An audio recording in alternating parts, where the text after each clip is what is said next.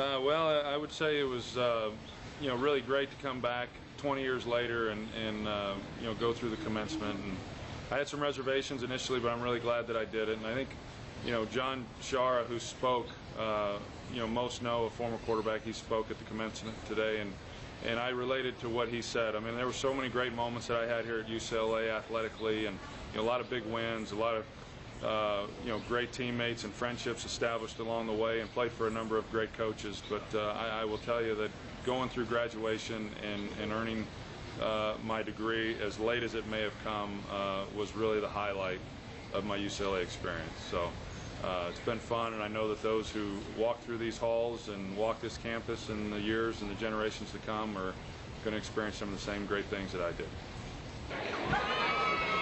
Aikman.